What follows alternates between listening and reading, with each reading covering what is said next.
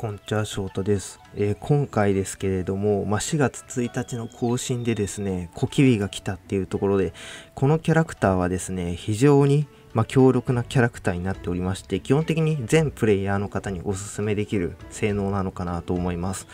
超ハイ課金で MR もみんな持ってるぜみたいな方には、さすがにそこまで行くと使う機会なくなってるのかなと思うんですけど、そうでもない方に関しては、ほとんどの方に、有効なキャラクターになってくるのかなと思うので、無課金の方ほど小キビを登用した方がいい理由について話していこうかなと思います。正直ですね、このキャラクター、放置少女攻略キャラクターとなっておりまして、非常にですね、強力です。それではですね、目次から話していきます。まず、小キビが人気な理由について、スキル1を、紹介しながら話していこうかなと思います。で、そもそもですね、無課金ではですね、キャラを特に取捨選択していかなければいけないという話をしようと思います。で、コブの、計算を交えながらですね、バフ界の中でですね、この小キビっていうキャラクターが最高峰の攻撃力アップの倍率を誇っておりまして、さらに、取る優先度としても一番高いのかなと思うので、そういったところを話していきます。で、戦役やボス戦でですね、いわゆるテンプレになるようなキャラクターっていうのはいるのかなと思うんですけど、そちらに関してもですね、このキャラクター入っているので話していけたらなと思います。で、これは私が実際感じているところなんですけど、戦役のテンプレキャラクターを集めるとですね、戦役での火力っていうのも意外とですね、高いことがあるので、それについて話していきます。で、最後にですね、取った方がいいとは思うんですけど、最悪ですね、アタッカーまだ持ってない方に関しては、ちょっと後回しでもいいのかなとは思っております。で、最後にまとめをやっていけたらなと思います。まずは小キビが人気な理由ですね。このスキル1に基本的には集約されているのかなと思います。最大攻撃力が最も高い味方2名のデバフ状態を全て解除し、2ターンの間、暴走状態にさせ、攻撃を100% 増加し、受けるダメージを 10% 増加と。正直ですね、私、暴走と、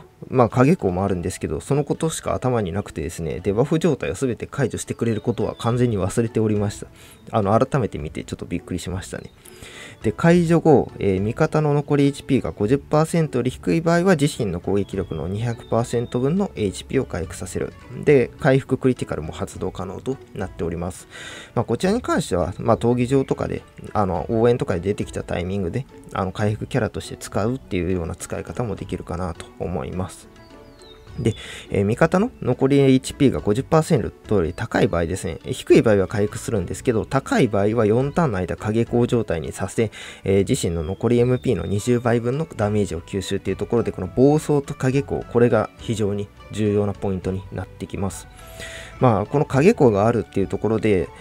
書とですね、指輪の、強化値っていうのは、このキャラクター、積極的に育成する必要はあるんですけれども、この影光と、暴走に入れるっていうところで、非常に優秀なキャラクターになっています。で、暴走のダメージ、攻撃力アップ倍率もですね、100% っていうところで、2倍ですよね、要するに。実質ですね、主力キャラクターが、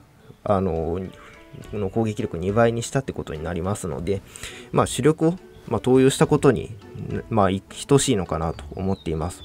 最大攻撃力が最も高い味方2名に付与できるっていうところで、2名主力いたとしたら、その2名一気にこのキャラクターだけで、投与したっていうような、考え方もできるのかなと思っています。この2名っていうのが肝ですね。アタッカーと劉備、この2名に一斉に暴走を付与できるっていうのが、このキャラクターの一番の魅力かなと思います。で、無課金ではキャラを特に取捨選択していかなければならないっていうところなんですけど、そりゃそうだろうって話にはなるんですが、無課金になればなるほどですね、取得する元宝っていうのは、どんどん少なくなっていく。そりゃそうですよね。お金かければかけるほど元宝っていうのは増えていくのかなと思います。となると、このゲームをやるにあたって、何を重視するかっていうところがポイントになってくるんですけど、なかなかですね、正直、推しキャラを集めるとかもいいんですけど、攻略っていう観点で言うと、どっちかというと戦役ボスを優先した方がいいのかなと思っています。で、対人に関しては、対人向けのキャラクターを1体ですね、主力キャラとして、取ってもらって、残りは戦役とかボスを考えてですね、キャラクターを選択していってもらう、集めていってもらうっていうのが、無難な、セオリーになってくるのかなと私としては思っております。正直ですね、あんまり、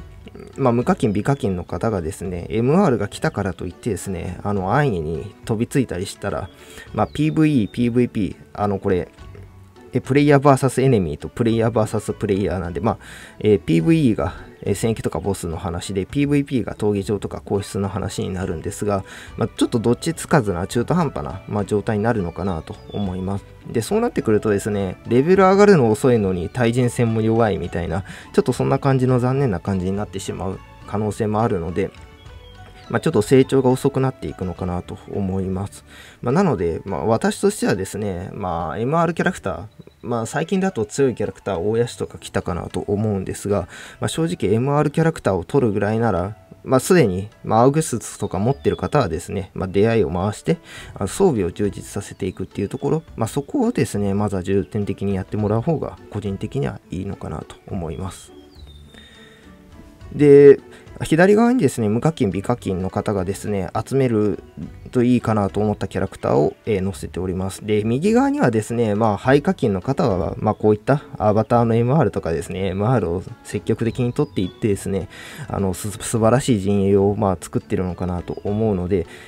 右側は、ハイ課金の方がどんどん取っていくようなキャラクターになっていて、左側は、無課金とか美課金の方が、戦役とかボス戦で優先して取っていってほしいキャラクターになっているのかなと思います。小キビは戦役ボス戦で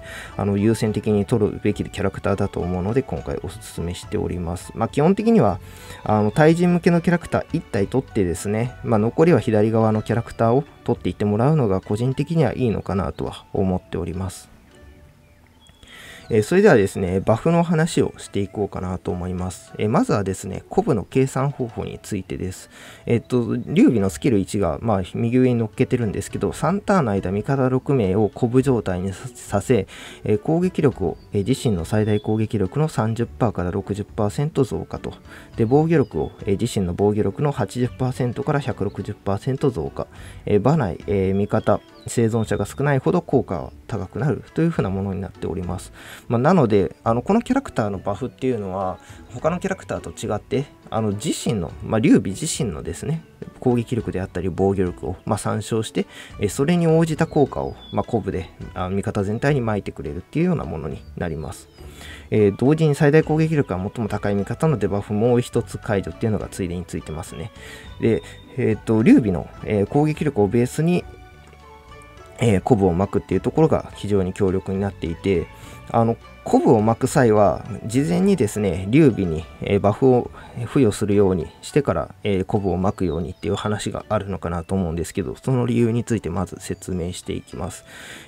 下に示しているのがですね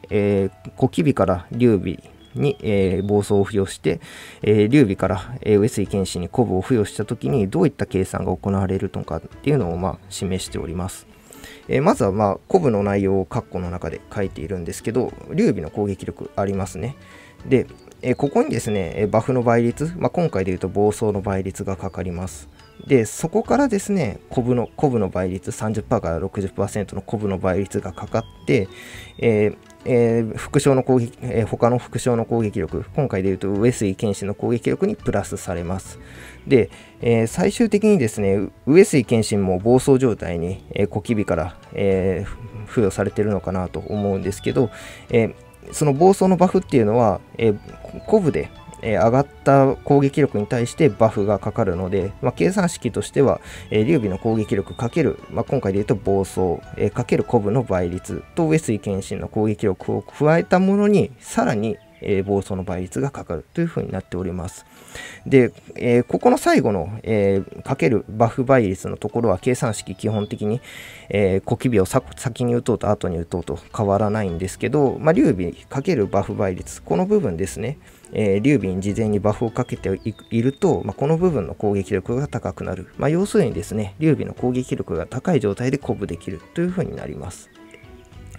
これをですね、先に劉備の鼓舞を、味方全体に付与して、後から小騎兵で、暴走を付与した場合を考えるとですね、劉備の攻撃力に、先ほどの暴走の倍率がかからなくなってしまうので、劉備の攻撃力×鼓舞倍率、これをですね、上杉謙信の攻撃力に加えて、最後に、暴走のバフ分ですね、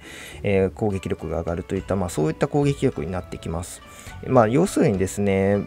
先に劉備にバフをかけているかかけてないかで、ここの劉備の攻撃力×バフ倍率の部分が変わってくるという風になってくるのかなと思います。で、それをですね、劉備の攻撃力別に実際数値としてどのぐらい強化されるのかっていうのを、戦役目線でまとめたものがこちらの表になります。左側にはですね、劉備の攻撃力を示していて、右側には主力キャラクターですね。上杉謙信とか、アウグストゥスとか楊泉とか、何でもいいんですけど、主力キャラクターの、最終的な攻撃力を、右側に示しております。で、計算の条件としては、攻撃力、30% から 60% 鼓舞で付与できるので、その範囲で全部書いてあります。13から16とか書いてあるのがそれですね。で、攻撃力の値としては、主力をまず100と仮定しました。ちょっと攻撃力100っていうと小さいように見えますけど、ちょっと計算しやすいように100にしてます。で、それに対して劉備の攻撃力を10、100戦と設定しました。で、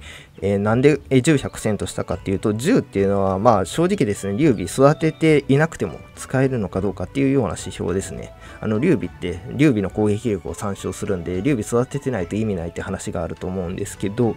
その、実際、劉備を育てていないとどんなものなのかっていう指標になります。で、100は、主力と劉備同じぐらいの、戦力まで育ててもらったようなイメージで、示しております。で、1000っていうのは、主力に対して10倍強くなるっていうのはなかなかないのかなと思うんですけど、他に、いろんなキャラクターいると思うんですけど、例えば、バフキャラとかですね、そういったキャラクターの火力面っていうのは全然育成してないと思うので、劉備の方が10倍攻撃力高いっていうのもあるのかなと思いまして、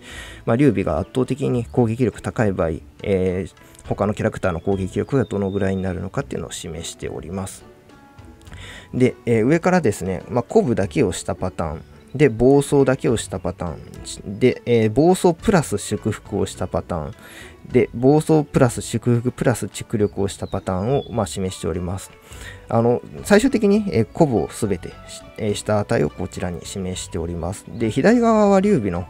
値になっているんで、特に値自体に注目するポイントはないのかなと思うんですけど、右側の、主力の攻撃力がどのように変化しているのかっていうのを見てもらえばいいかなと思います。まずですね、上からですね、劉備の攻撃力は10の時、100の時、1000の時で示しているんですが、主力としては、やっぱり劉備の攻撃力が10とかになると、103から106っていうところで、全然ですね、3% から 6% しか上がってないっていうところになります、攻撃力としては。ただ、同じぐらいの実力であれば、もともと 30% から 60% の攻撃力アップの、鼓舞だったと思うので、その分上がると。で、一方で、劉備の方が圧倒的に強いと、自身の攻撃力に対して4倍とかから7倍っていう、非常にですね、高い攻撃力まで伸ばしていくこと。もともとの攻撃力を考えると、かなり、優秀なバフになるっていうのがわかるかなと思います。で、ここにですね、暴走を付与すると、まず、劉備と主力を同じぐらい育成すると、主力の攻撃力130から160って言ってたんですけど、一方で、小騎兵で暴走するだけでですね、2倍になるんで、200になるんですね。なので、一番ですね、ここ、暴走プラス 100% っていうところで、火力としては一番伸ばしていけるので、優先度としては私は小騎兵が最優先かなと思います。で、小騎兵を持っていればですね、その次に、劉備か、長江名か奪旗か、そのあたりの副将を取ってもらえばいいんですけど、個人的には劉備でいいんじゃないかなとは思っています。で、もちろんですね、長江名を取っていただくとクリティカル率も上がって、なおかつですね、影子を付与できることで、祝福ガードすることができるので、劉備育成、リソースがない方は、長江名を優先し、小騎兵の後に長江名を優先してもらうっていうのはいいのかなと思います。で、暴走した後っていうのを見てもらうと、やっぱりですね、劉備の攻撃力が小さいと、10とか10分の1ぐらいだとですね、212から224、鼓舞なしで200だったんで、全然変わってないことがわかるかなと思います。で、一方で同じぐらいの実力があった場合は320から440という風になっている。で、コブない状態に比べると、1.6 倍から 2.2 倍ぐらいですね、強くなっていることがわかります。で、一方でですね、劉備の火力が圧倒的に高いとですね、もう14倍から26倍ぐらい元の攻撃力を考えると、そのぐらいの攻撃力になってきますんで、劉備だけを育成していても他のキャラクターが、かなり火力を出していける状態になるのっていうのはわかるかなと思います。で、理想的にはですね、暴走も祝福も蓄力も、付与した状態で鼓舞をしたいんですけど、そうした場合の、値を一番下に示しております。鼓舞ない状態は480とすると、やっぱり劉備の攻撃力が小さいと549から618と、そんなに変わんない 1. 数倍ですね、ぐらいしか変わらないっていう風になるんですが、同じぐらいの実力だと1171から1862、3倍近い、火力の上がり方っていうのがわかるかなと思います。なんで鼓舞するだけでですね、3倍攻撃力上がっているっていうことはもともと 30% から 60% だったことを考えると、非常にですね、劉備に事前にですねバフを盛ることで、鼓舞の能力が上がっていることがわかるかなと思います。でしかもですね、劉備の火力が高かったらですね、7392から14304っていうところで、もともと480であることを考えると、もう20倍ぐらいの火力アップになるんで、非常にですね、理想的な、バフを負けた状態で鼓舞をするとですね、戦役とかで、他のキャラクター、バフキャラクターたちもですね、火力を出していける、なかなか面白い状況が実現できるかなと思います。で、戦役やボスの、テンプレキャラになってくるのかなと思うんですけど、やっぱりですね、バフキャラっていうのは、戦役でもボスでもどちらでも使っていくようなキャラクターになっていくのかなと思うので、今回の小キビですね、一番、バフの倍率としては高いっていうところがありますんで、積極的にですね、登用を、今の中だとお勧めします。今の中というか、正直、大谷氏とかと一緒に来ていたとしても、私はですね、小キビ同時に来ていたら圧倒的に小キビをおすすめしているかなと思います。ちょっといただけないのが、書斎来てるタイミングで来てほしかったなっていうのは正直なところです。首相アバターの方の。で、戦役での火力も意外と高いって話はあるんですけれども、ですね、この小キビ、パッシブをよく見ているとですね、命中値がレベル ×300 増加っていうのがあります。